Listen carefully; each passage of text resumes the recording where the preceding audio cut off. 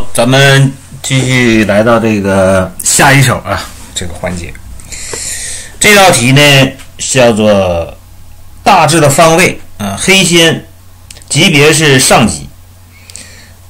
大致的方位，他也没说哪里，就是说，中央吧，就中央如何着手是吧？看这棋黑棋。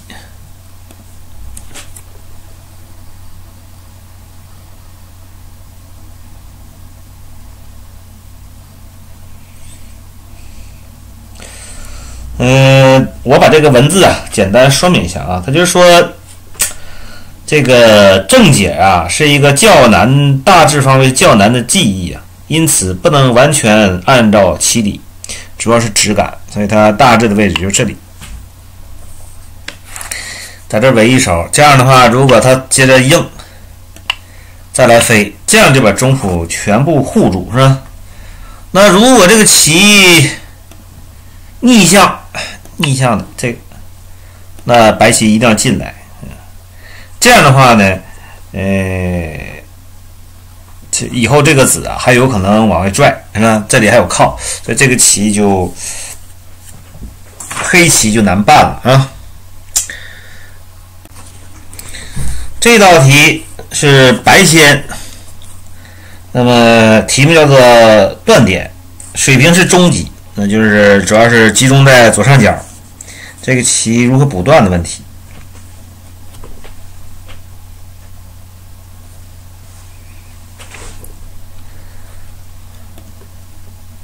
手筋是碰一个，跟着走，这样白棋就都连着去了，这高效率的补棋。如果不这么下，就单纯的是长一个。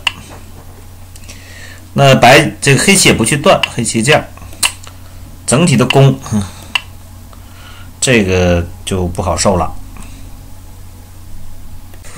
这道题呢是，这道题是黑先啊，这里有俩子，这样的，黑先，题目叫做纷争啊。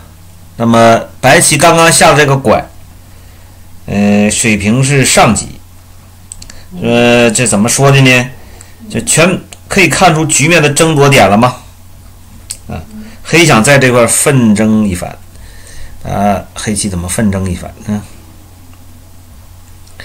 下棋就是搬了，这双方的某样的攻防要点。当他搬的时候，这里有一段，那他吃，就这样一路狂压。这很像 AI 的棋吧？其实 AI 时代也是这么下的，是吧？下这样的棋，简单明了啊。那当断的时候，有没有反击的可能？黑棋这样这个白棋这样反击，那黑棋就顺势做活。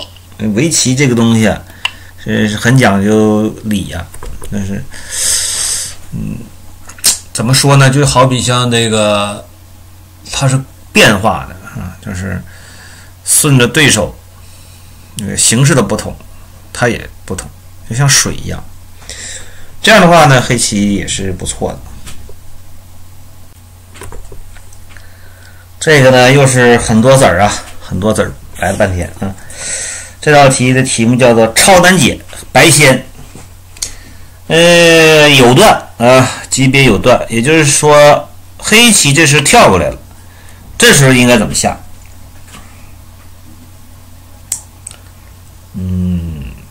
手筋什么呢？这个是对于有断来说呀，这个是一个需要记忆的个棋型吧。单靠是筋，那它接住，我再长，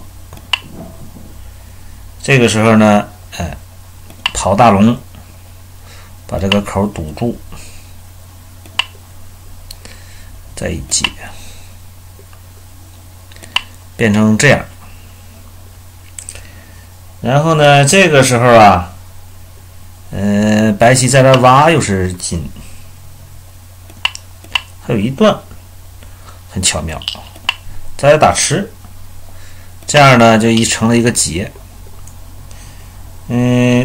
当他提一回的时候，打这个黑棋，白棋再找这个结，黑棋把这提掉。这样呢，上面呢就全安定了。那整个这两块都连在一起。那至于说这一块，一条龙是不容易死的，说这个不是很担心。这是职业的，有段级别下出的棋。那这里面可能就有一个疑问，就是当初他白4这手压的时候，为什么不长？假如他长，那他照，他照一个，他冲，变成这样，他先冲这边，意思都是一样的啊，这样。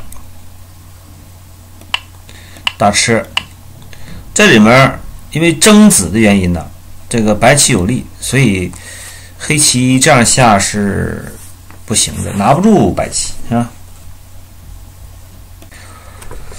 现在呢，黑棋尖顶过来了，问这时候这个，不是尖顶过来啊，这道题他问的题目是什么呢？叫做保持一致啊，保持一致，水平是初级水平，就是说这个时候，黑棋打入了一个，白棋跳起，现在轮到黑棋下，黑棋的下一手棋是什么？在我摆这个题的时候啊，我想起一句老话，叫做温故而知新。现在虽然到了 AI 时代，可能这个很多人觉得都很迷信 AI， 但是对于这个不是职业棋手是吧？就是职业棋手当中，多数人呢，不是顶尖的话，他也用不上 AI。咱们普通的这些围棋的爱好者吧，那么能够有机会来共同来学习欣赏这个下一手这里内容啊，这里是一个宝藏啊，能学到很多东西。就温故知新嘛，老东西其实一样的啊，一样有用。这个棋黑棋啊，下的棋是尖顶。假如白棋跳起的时候，黑棋再跟着跳出，下成这样，这样呢是黑棋很不错的局面啊。不好的下法就是没有跳，跑这儿护一个了，那这个棋就不有利了，那白棋反正过来，这个棋不好了。现在呢，白棋在这里搬，白棋在这里搬了一个，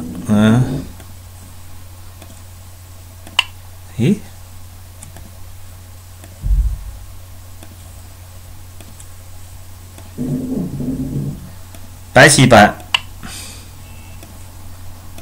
算了，白棋搬。那么现在呢，这个题目叫做什么呢？黑先，这个题目叫做找茬，找茬，水平是中级。黑棋的下一手棋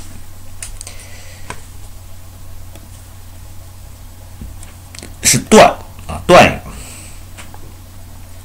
那白棋吃，像这样，这样的话，这个搬出就成了这个孤棋，是吧？如果这个棋不那么下，当他搬的时候就退了。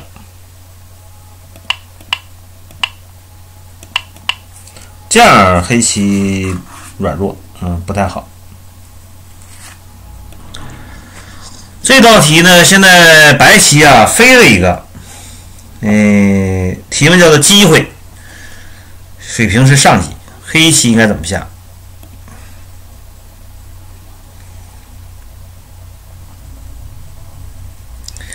这时候黑棋应该就直接来3子点中间。然后再一跳，再来靠住，这一路操作是这个很华丽的样子啊。那么这时候白棋也反击，大体是这样吧。再来轻盈的一飞，这一看都是很这个高手所下的棋啊。所以说下一手啊当中我们汲取了很多营养啊。好吧，喜欢这个栏目的棋友们请点赞